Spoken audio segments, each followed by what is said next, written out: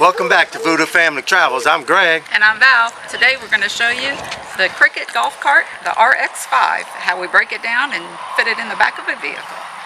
So if y'all was like us, we had a travel trailer and we didn't want to carry another trailer behind the travel trailer. Now we got a Class C which we carry our Jeep behind, and we kind of wanted a golf cart for the campgrounds and stuff like that.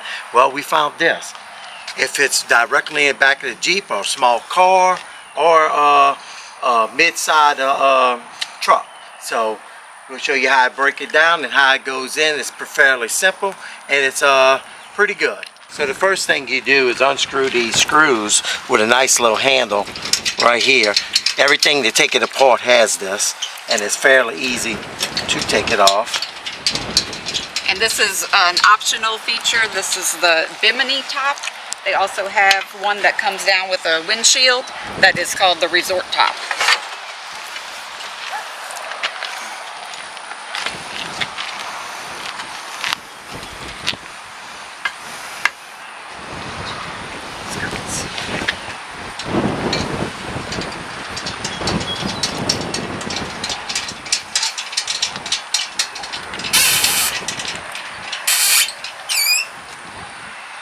This part does fold up and down in the back. You can either use it for carrying cargo or as an extra seat for 2 more people. And it holds a weight limit of 600 pounds. And it holds 4 people.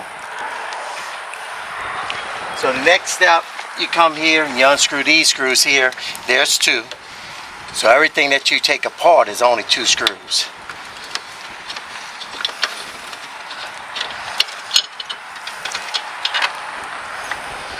Just lift up and slide back, push this down. Push the pedal.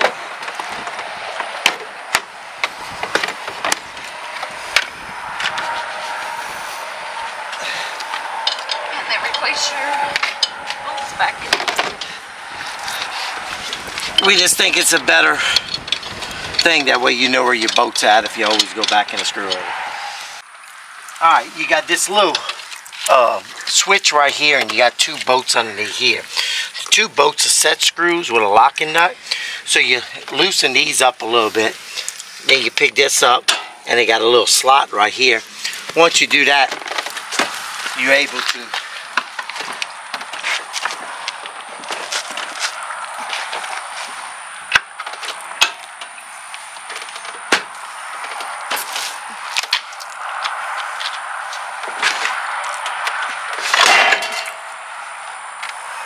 compact it down into smaller footprint. Then you're going to take this rack off the back. They got 2 more bolts right here, locking bolts, and then it just slides right out.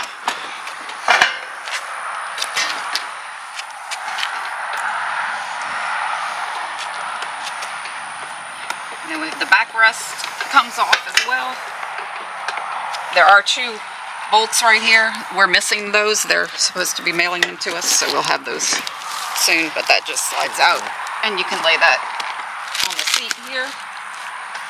The steering wheel comes off as well. There's some little caps right here to cover up the wiring. You can just put those in the little compartment there. You just unscrew the collar.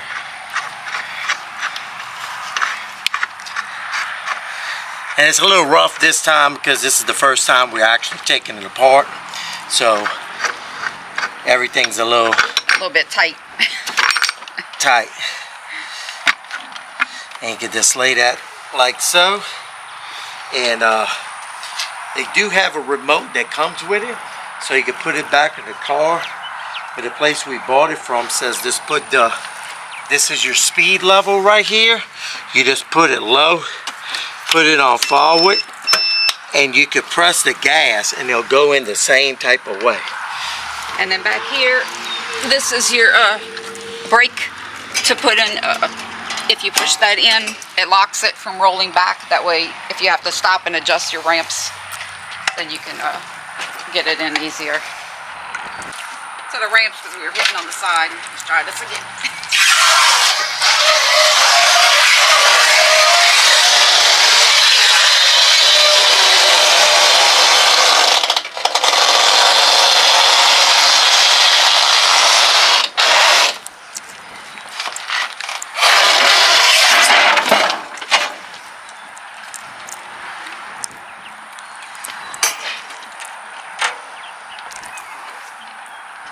and it's in. A little crooked, but it's in.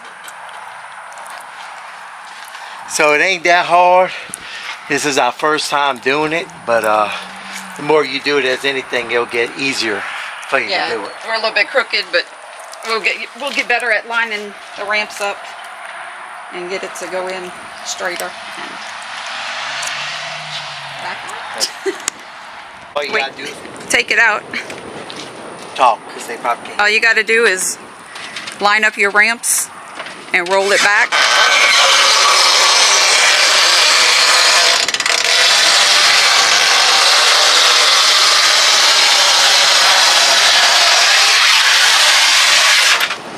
The ramps are a little squeaky because it's just pretty much the exact width of the tires. But you roll it out, and there you go. They got little ledge on the side of the ramp to kind of guide your tire on it as straight as it can be. And then the ramps do collapse down, so you can slide them in the vehicle on the side of the golf cart. So now we're gonna go back to how it hooks up. I'm gonna go with the steering wheel first. Let's pick it up. Screw it back in. Slide it in, screw it. Hand tight, you don't need to make it where it's super tight or anything. Just hand tight. And then you put your little covers back over the wires. That's just to hold it in place. You have your seat back cover. Got the seat back. Slides into these little slots.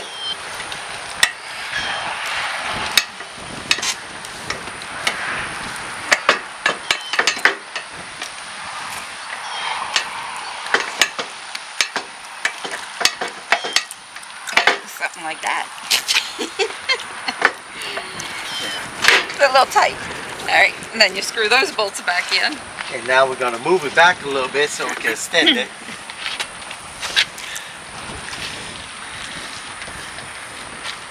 Same thing. Pick up on this little knob. You lock it in place. There. Came out easier compared to going in. Like I said, it's still new, so it's kind of stiff. Then you pick it up, lock it in place, and you got two bolts underneath that are like set screws. So you just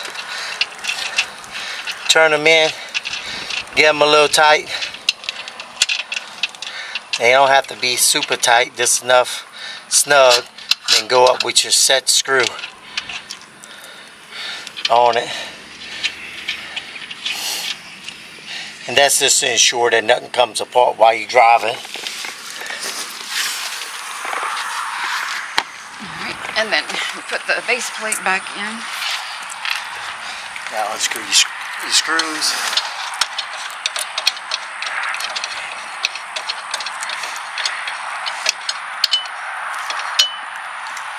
And you have to push down on the pedal to get it in.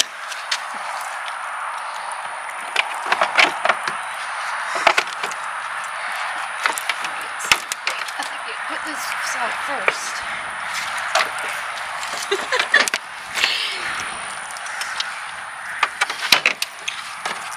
Then you push that down, place.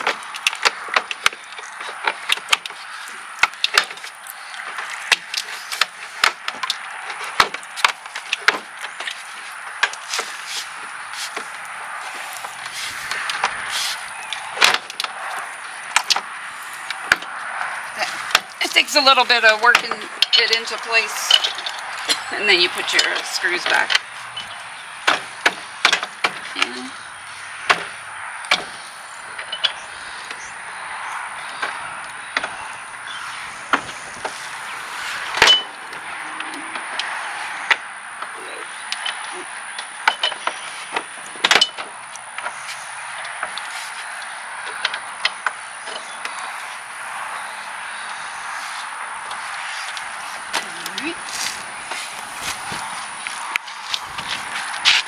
Your foot rack, or whatever you want to call it. Tighten those back up.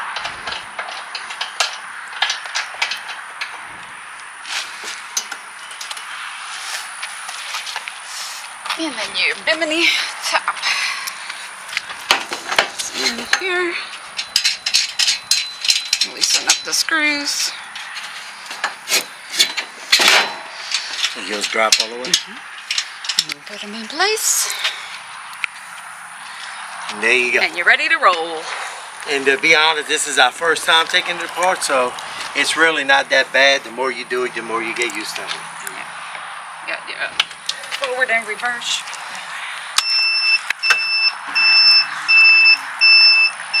If you have the speed set too low, it will not go in reverse.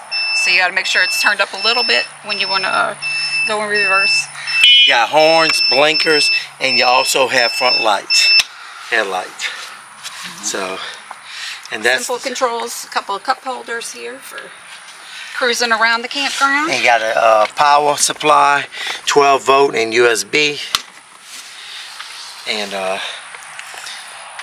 that's the Cricket. It. Thank the you again. RX5. Thank you again for watching Voodoo Family Travels. We'll see you again soon.